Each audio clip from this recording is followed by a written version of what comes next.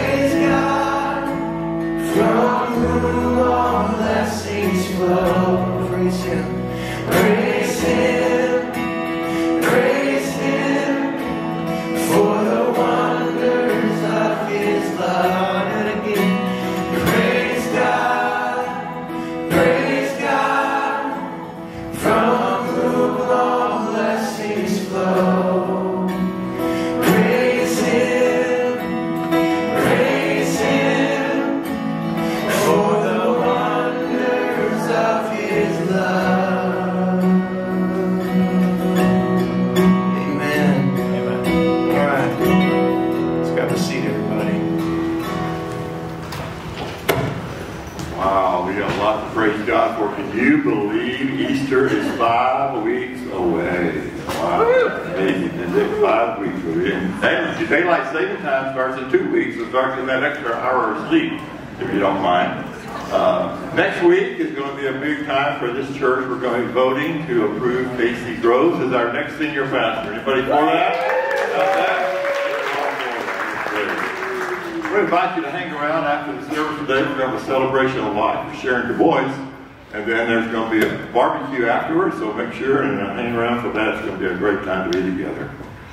This morning we have a real privilege. We're going to get to hear some missionaries from Albania. Who knows a country that is near Albania? Let's see how well you know Albania here. Anybody know a country that's near Albania?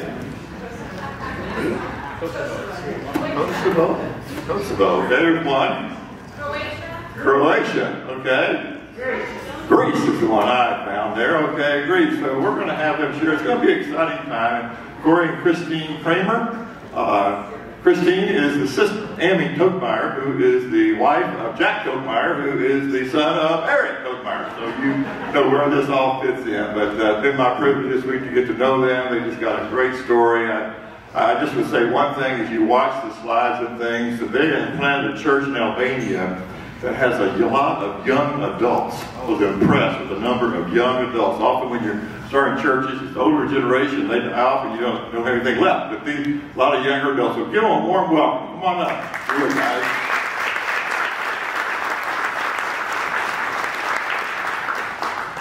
Well, good morning. We could just have a quick geography lesson. I think that's Albania is, this small country that's been forgotten, but we're really thankful to be here. We don't know you and you don't know us, but we're really here to encourage you this morning for what God has done in Albania. And it's a place that we love, and God has brought us there, and just a really cool story. So we're hoping this morning that we can share our story briefly. This is, I think I have a better picture. This is our firstborn child the day we moved to Albania, and that was all we owned, was in the back of that truck. And I remember, now we have 4 kids. Yeah, so we've gone through big change real quick. It's been a blast. We arrived to Albania, and let's just learn about Albania. Yes. So here's some things about Albania for those of you that don't know. There's 3 million people there, so it's a small country. It's a forgotten country, right? Nobody really knows where it is. And it's impoverished.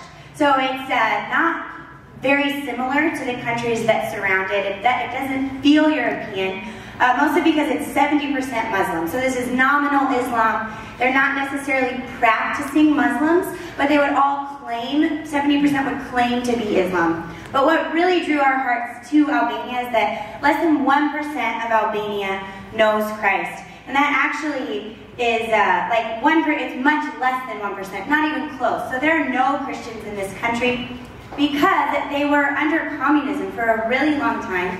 And before that, they were under the Byzantine Empire, so they were Muslims. So they went from Islam to communism, and under communism, they were the first atheistic nation in the world.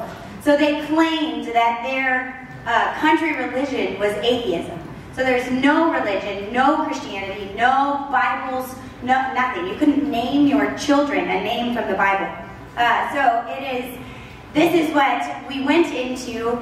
Communism has since fallen, but you see the effects of that everywhere you go in the country. So when we moved there to plant a church, this was the first environment we found ourselves in. Was this small room we rented, and after doing a bunch of outreach to young people, we had this little youth group. And I know it looks cute, but in reality, these are unsaved, smoking, swearing, fighting youth that are there because they're curious. Why are you teaching us about the Bible? They've never seen one before. They've never heard the gospel.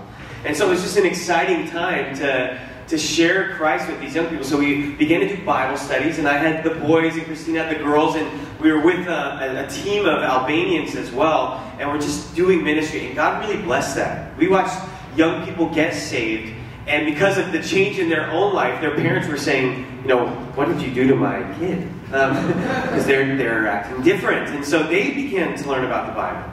And so we began to meet as a church, and slowly we outgrew this building, and we had to move to a larger building. We outgrew that one, and we did that 2 more times, and we realized we have a problem. We keep, and it's a good problem, we keep outgrowing our space because more people are wanting to learn about Christ. So God gave us this incredible place, and we highlight it in green so you see that. This is the center of our city.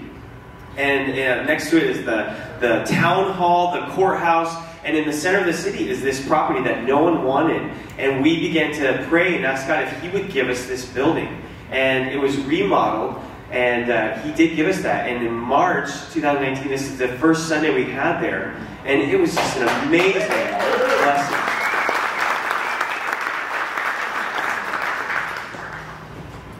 In addition to the church building on this property, we wanted to think of a way that we could make the church self-sufficient and financially stable. Because like I said, it is an impoverished country, and by the support we were raising, we were paying for the rent of the previous buildings, or for the electric bills, or for the supplies you need for children's ministry.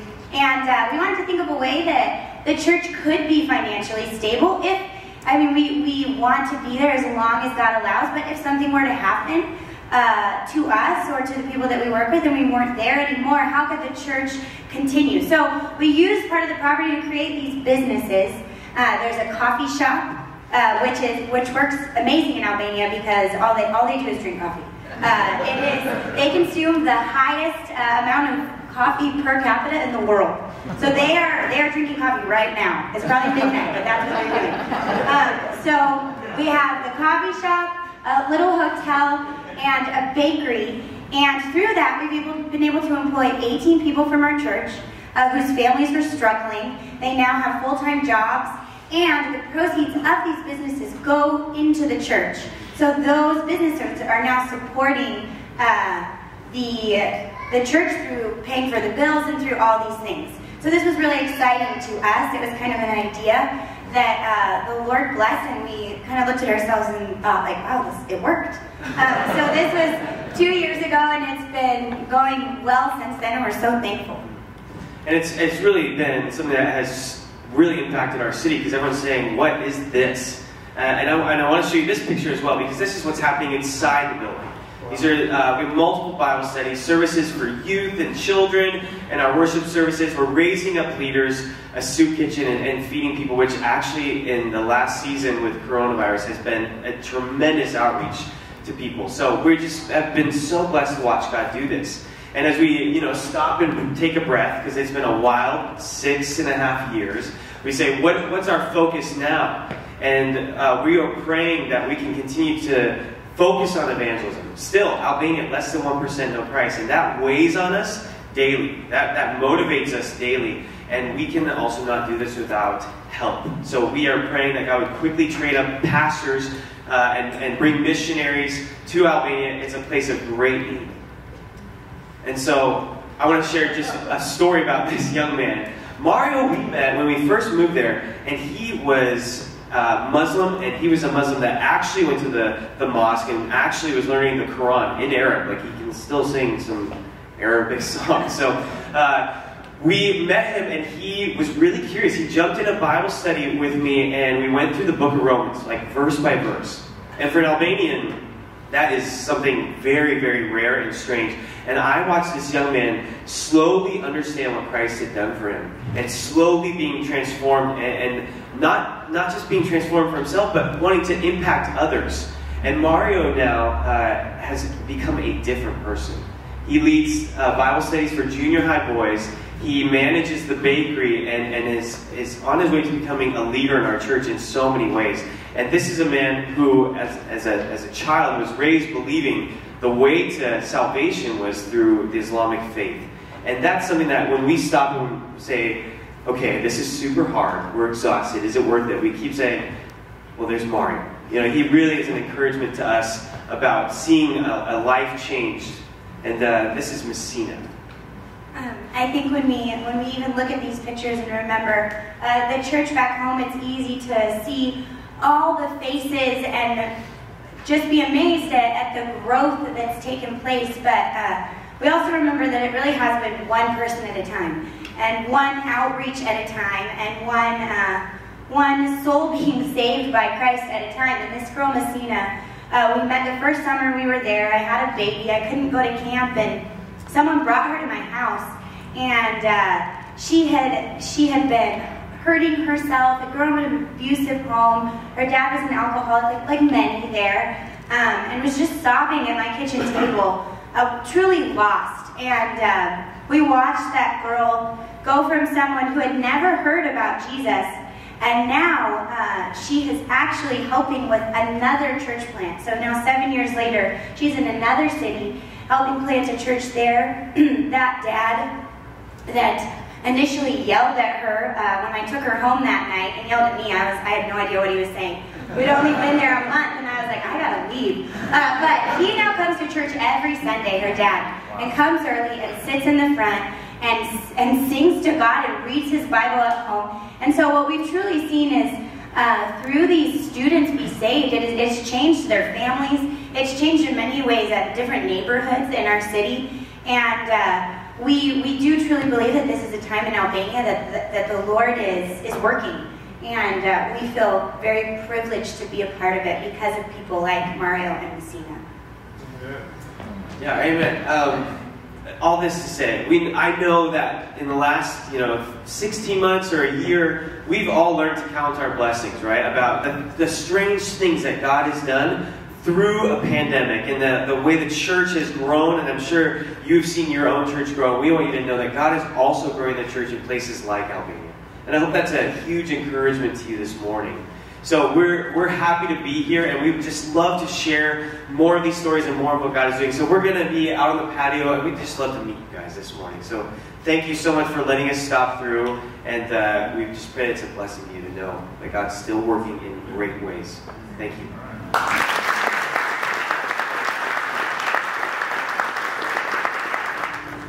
It's beautiful out today. We're going to celebrate Sharon after church. If you can stick around. Just driving over, I never tire looking at the beauty in this valley. And King David talked a lot about nature, and that's one of the ways he connected with God. So it's a beautiful day. Let's sing about his beauty today. Oh Lord, you're beautiful. Your face is all I see. For when your eyes are on this child, your grace amounts to me. Lord, you're beautiful. Oh Lord, you're beautiful. Your face is all I see. For when your eyes are on this child, your grace amounts to me.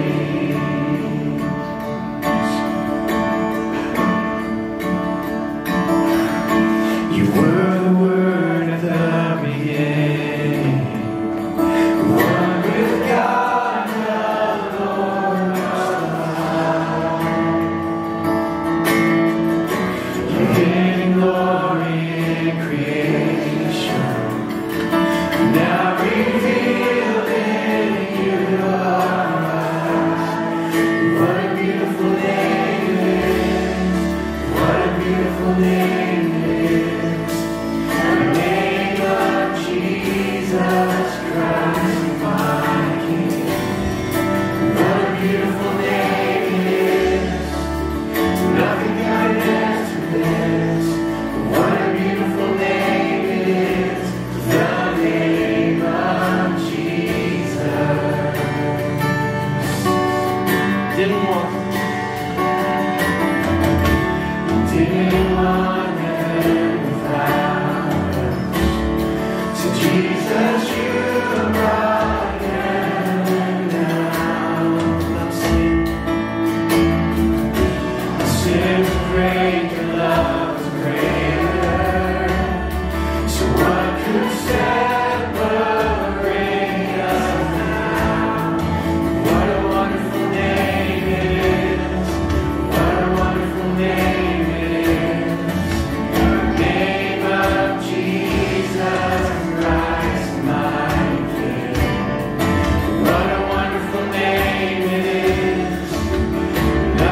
compares to this. What a wonderful name is the name of Jesus. Death could not hold you, the veil torn before you. You silenced the boast of sin and rain. The heavens are roaring, praise of your glory, for you are raised to life again. You have no rival, you have no equal, now and forever, God, you reign. Yours is the kingdom, yours is the glory, yours is the name above all names. What a powerful name it is, what a powerful name it is, the name of Jesus Christ, my King. What a powerful name it is, nothing can stand against. What a powerful name it is, the name of Jesus. What a powerful name it is, what a powerful name it is, the name of Jesus Christ, my King. What a powerful name it is, nothing can stand against. What a powerful name it is, the name of Jesus. What a powerful name it is, the name of Jesus. The name of Jesus. Sing his name. The name of Jesus. The name of Jesus. Thank you, Jesus. Thank you, Lord. Thank you,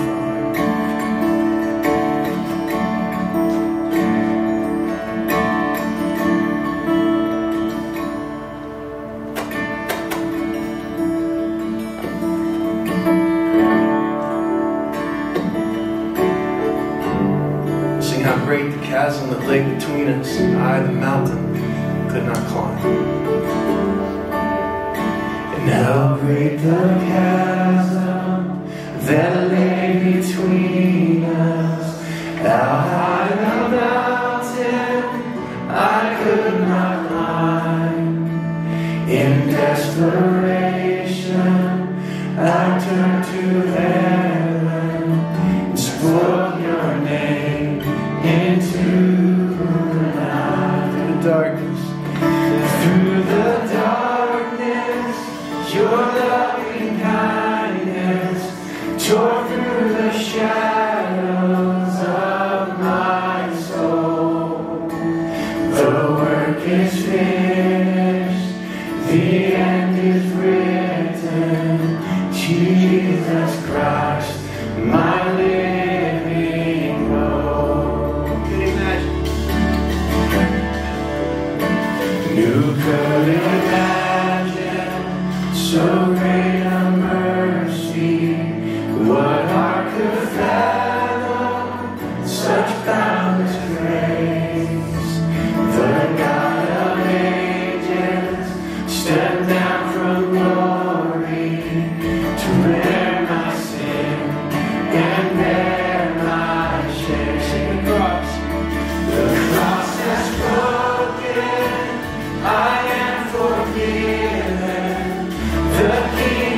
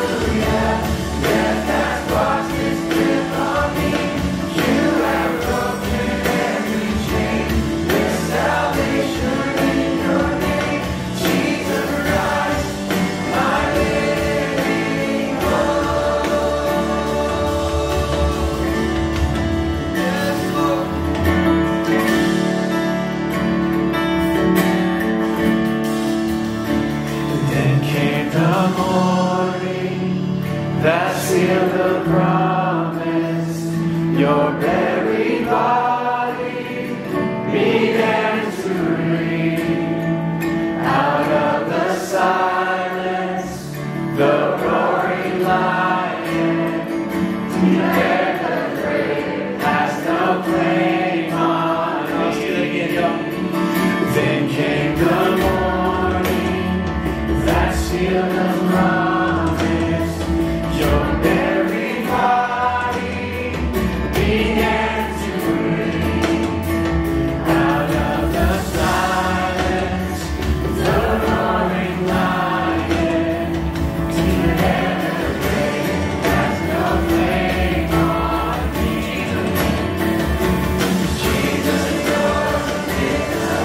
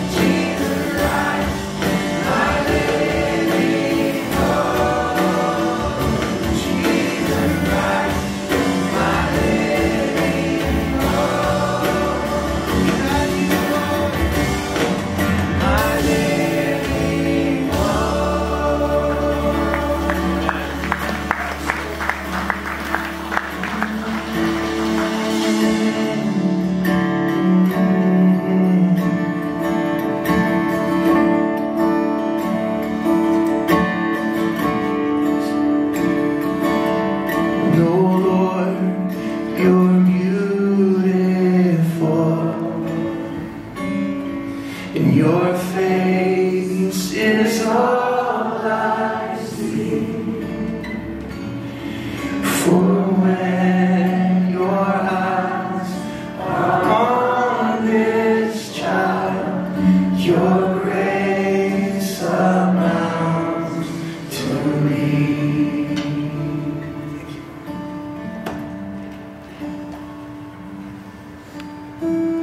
Father, we love you so much. We sing your praises, and we are grateful that we can come here and sing to you together as a church. Just hearing everyone's voices, I'm reminded of how important it is for us to meet together, to be encouraged by each other, to be encouraged by each other's voices, lifting up praises to our amazing, holy God. Father, we love you because you first loved us. We love you because you came into the darkness of this world and you shined your light. You were the Word, Jesus, at the beginning. You came to us and you preached to us salvation. And through your bloodshed, we believe, Lord, and we receive salvation through that blood. Thank you, God, for sending your Son, your one and only Son, who you loved, to be the message of truth and light and life to us when we were lost in darkness. We love you, God. We continue to worship you as we examine your word this morning. In your precious name we pray. Amen. You may be seated. Good morning, VCF. It's good to be here with you this morning. I'm so excited to worship alongside you, to preach the word of God. We're going to be in 1 John this morning, so if you want to turn there, your Bibles, 1 John, we're in chapter 1. 1 John chapter 1, we're going to start with verse 5.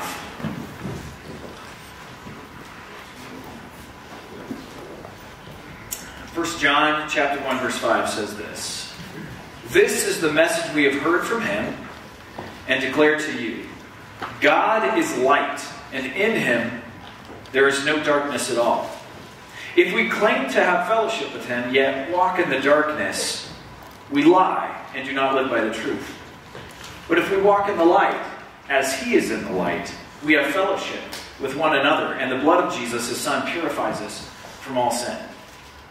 If we claim to be without sin, we deceive ourselves, and the truth is not in us. If we confess our sins, he is faithful and just, and will forgive us our sins and purify us from all unrighteousness. If we claim we have not sinned, we make him out to be a liar, and his word has no place in our lives. This is the word of the Lord. Let's pray. Father, I pray that you would speak through my mouth as I preach your word. I pray that I would be your mouthpiece.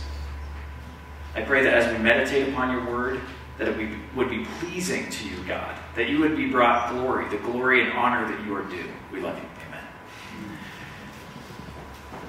John, a disciple of Jesus, he was actually Jesus' best friend. He was one of the only disciples that was not martyred. He actually died of old age, although he was in exile on the island of Patmos.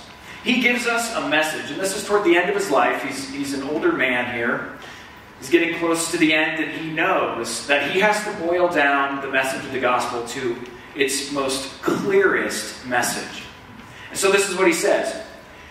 This is the message. I've seen Jesus with my own eyes. I've heard him with my own ears. I've touched him. I've camped out with Jesus. I've eaten with Jesus. I spent a good portion of my life with Jesus, and now I proclaim the message about him to you. Here it is. God is light, and in him there is no darkness at all.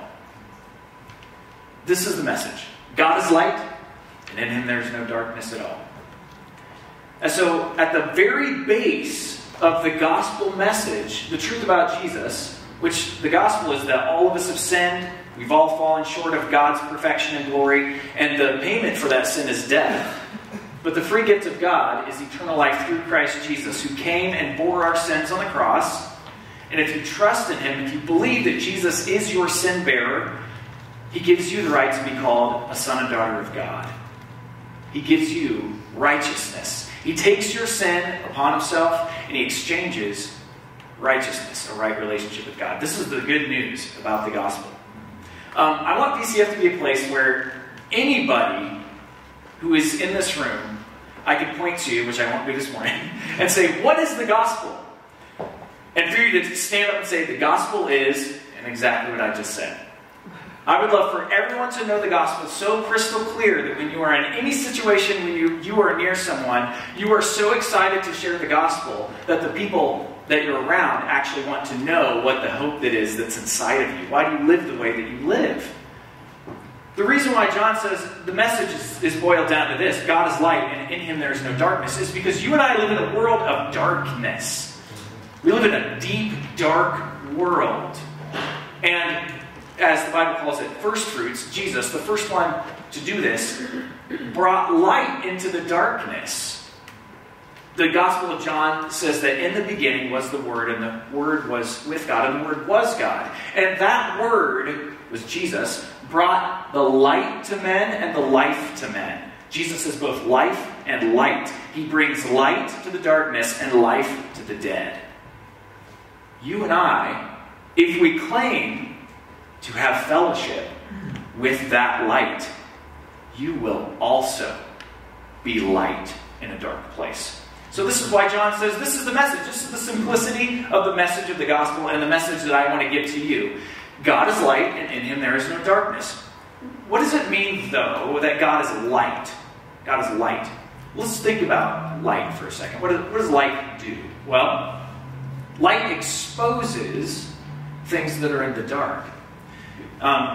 When I was a kid, one of my biggest fears was E.T. I don't know if you know who E.T., extraterrestrial. He's an alien, Steven Spielberg's imagination. Brilliant, absolutely terrifying too. 10. Yeah, I was 10. So when I was a kid, I was terrified of the dark. And I had this routine. I would wake up in the night and be like, oh no, I have to go to the bathroom. I have to go downstairs in the darkness. So what I would do, we left our hall light on every night. So I would wander down the stairs. And I had this routine. I would go down the stairs, and from the light of the hallway, I could turn on the piano light. And from the piano light, I could go around and I could turn on the kitchen light. And from the kitchen light, I could go to the bathroom and turn on the bathroom light. And then I would go to the bathroom. But then I had to shut all the lights off. So, as fast as I could run, I'd shut off the bathroom light, shut off the kitchen light, shut off the piano light, and run up the stairs every night. Because I was afraid that E.T. was back there. Which is funny, because if you've ever seen the movie, he kind of moves like this, and he's not that fast. I was terrified of the darkness because of what the darkness does to people. Darkness makes it so that you don't know what's there, and what happens is you become afraid because of what you don't know. This is why crime happens in dark alleys. This is why most evil happens in the night. Darkness veils what is there so that you don't know the truth about it. But light exposes the darkness so that you can see what's really there and have no fear. God has come into the world to bring that light to expose not just those people's darkness out there, but to expose the darkness within your own heart. God has come, Jesus has come to you to say, you have darkness in your heart, and the light must reveal the darkness to you so that you can do something that I want to make the main point for this morning. And if you forget everything else I've said this morning, please remember this. Repentance and confession is the key to a relationship with God. Amen. Repentance and confession is the key to a relationship with God. One of the biggest troubles with church today, the modern church today, and one of the reasons why so many of people my age, millennials, are walking away from the church is because they look at the church, and I've heard this time and time again, over and over again, people will say, the church is filled with hypocrites. The church is filled with hypocrites that say one thing and they do another. John's about to tell us that if you're truly a Christian, that the mark of a true Christian is someone who recognizes the darkness inside of them and agrees with God about their sin. That's what confession and repentance means. It means that you see the sin in your life because God has exposed it through the gospel, and you agree with God about your sin. You say, yes, this is true of me. I need His salvation. This is a one-off. I had this thought. I was having this thought this morning as I was charging my phone. I find it very interesting that when we're holding our phones, there's a light that's shining in our face, but from that light comes some of the darkest, most evil things in the world. You know, Satan masquerades as an angel of light. And we need to be able to distinguish between the true light, the light of salvation, and false light. This light of the world. This special knowledge that claims to give you what you need. John says, no, the only light has no darkness in it at all. And that light is Jesus. It says this, verse 6. If we claim to have fellowship with Him, yet walk in the darkness, who are we lying to? We're lying to other people. And this is what I mean by this problem with the church being filled with hypocrites. Church is not supposed to be a place where we proclaim about ourselves, this is how you should live. Come to church because it's filled with people who are all doing the right thing all the time. And if you're kind of messed up, clean yourself up a little bit. Make sure you say the right things, do the right things, wear the right things. Then you can come into church and you can worship God alongside of us. Now, that is not what church is. Church is a place that should be filled with broken people who recognize their need for a Savior. So you come to church and you realize, this darkness inside of me, God, through Jesus, has made a way so that I can be clothed in the righteousness of Christ. But it's not for me, not by anything I have done, but because of Christ and what Christ has done for me. The reason I can claim to walk in the light as He is in the light is because I confess that and I agree with God about my sin. I haven't saved myself from my sin. I haven't cleaned myself up to make myself righteous. Jesus has done that in me and through me. And the light that shines out from me is not my own light. It's Jesus' light through me. John says this is what it means to be a Christian. That you recognize your need for a Savior and you live in repentance. John would put it this way in Matthew chapter 2, verse 8. He says, Matthew 3:8. He says, bear fruit in keeping with repentance. Bear fruit in keeping with repentance. That means that your life should look like Jesus's. The way that you talk sounds like Jesus. The way that you live looks like Jesus. You are bearing fruit, the fruit of the Spirit. So he says, if you don't live that way, if you say, I'm a Christian, I'm a follower of Christ, but the way that you live doesn't look like Jesus at all. You look like the world. And he says, don't fool other people. Don't lie to other people. And again, he says, the way to live is to live with repentance and confession. And the reason I know that is because verse 7 says, but if we walk in the light as he is in the light, we have fellowship with one another, and the blood of Jesus, his Son, purifies us from all sin. That's the result of living that way. Living in a way where you confess and repent as a continual lifestyle. I have to make a clear distinction here, actually. I'm not talking about your salvation when I talk about living a life of confession and repentance. You don't confess and repent so that you will receive salvation. When you became a believer, your standing before God is righteous. But there's this fine line between you are a child of God, that's your identity, you are saved, you're rescued, and you are lost. You are not God's. And the line right here, when you bump into it, is defined by if you're going to repent of living like the world or not. It's like there's this line, and the closer you get to it, the more like the world you look. Because there are definitely some believers that throughout their life, they really struggle and they bump up against this line. They have a besetting sin that just seems to constantly trip them up. But every time they bump up against this line, they remember who they are in Christ. I was bought with a price by Christ's blood, and this is my identity. I confess my sins. I repent, and this is who I am. People who don't do that and continuously live a life of sin, it's a habitual pattern and lifestyle. John says, you're trying to fool everybody. You're saying you're a Christian, but you live over here. That's not how that works. When I was in 6th grade, I was playing basketball with some friends, and we had this kid in our class. His name was, his name was Robin, but we called him Bobber. And it was because he always wore red sweatpants and a white shirt. Anyway, so Bobber, he was pretty hilarious, and we all kind of made fun of him, but he was also kind of a bully. He was just kind of a mean kid who just loved to rile people up. He just loved to get a rise out of anybody he could. Well, my whole class knew that I was a Christian. We had a big class of about 19 people in a small town. We're in a town of 300 people. Anyway, so Bobber knew I was a Christian, and so did everybody else playing basketball there, when I was in 6th grade. And I had a good friend named Drew. Drew was a believer. And he was in 5th grade. And we were all playing basketball together. Drew was really good. Me, not so much.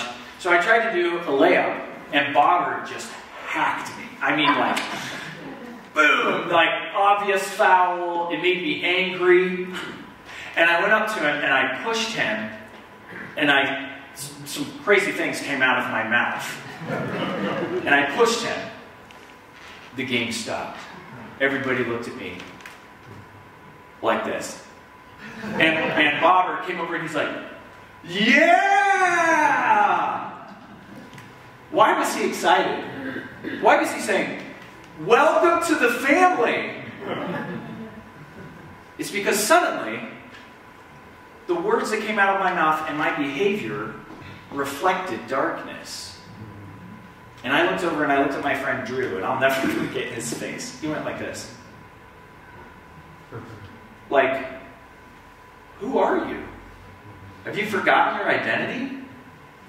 Now, as we become adults, we do things similarly, but sometimes much deeper and much darker.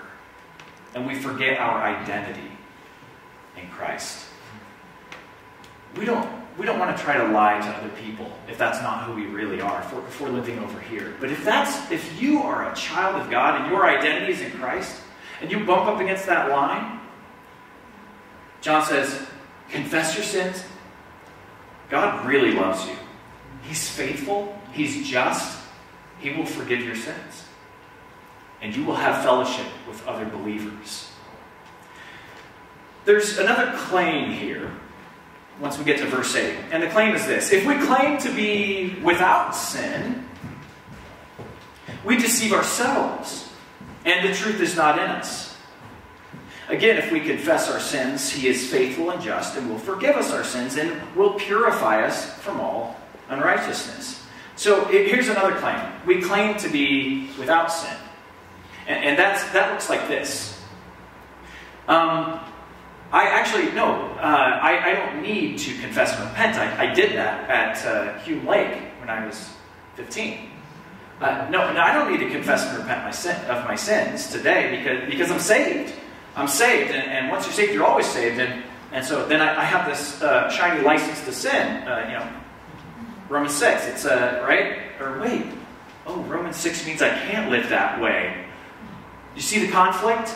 It's this idea that you're resting your salvation on things that happened a long time ago. I prayed this prayer. Once I get a lot of money to missionaries, I go to church every Sunday. I send my kids to church.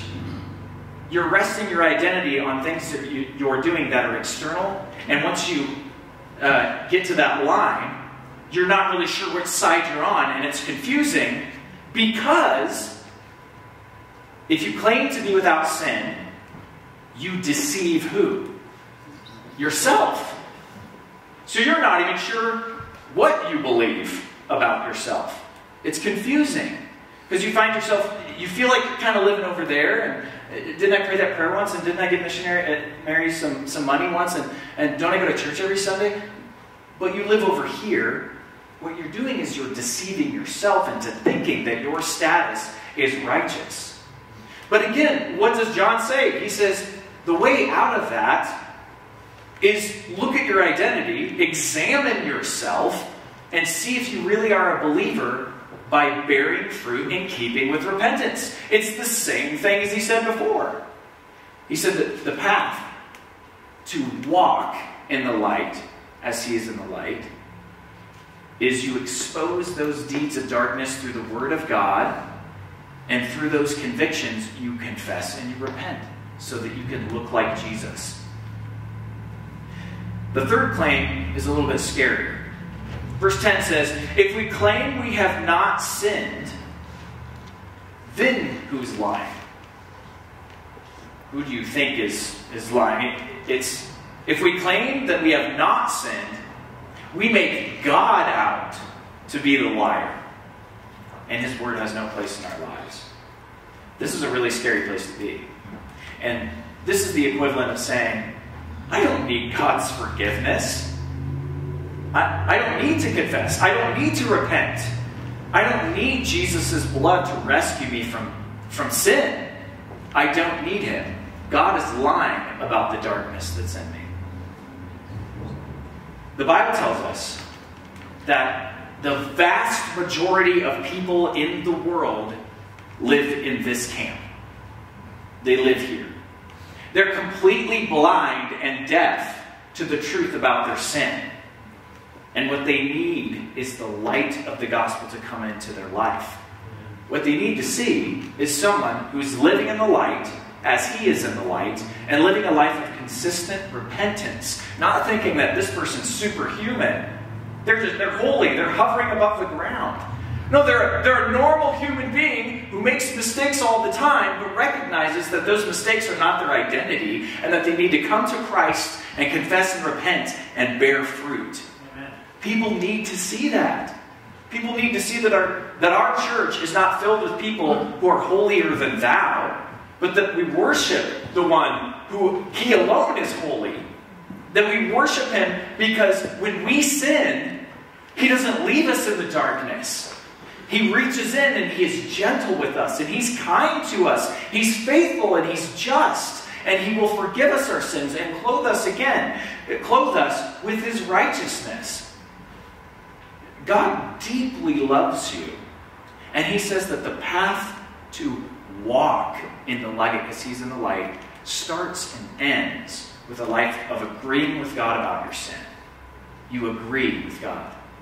First, for your salvation, Jesus, I need you to rescue me from my sin. And when he rescues you from your sin and brings you into the glorious kingdom of his light, and you live there, anytime that you bump against that line, you can be reminded, that is not who I am in Christ. And there is no condemnation for those who are in Christ Jesus. You are more than conquerors because of Christ in you. You have a new identity. You are a new creation. God has given to you and me this identity to live out. And we find it right here. We find the formula. It's very straightforward. And John gives it to us at the end of his age in a very simple way so that we can live in the light as he is in the light. Let's live in the light. Let's pray.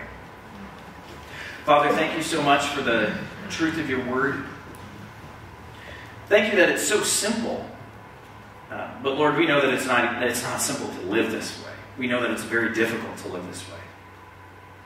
That it means that we have to humble ourselves.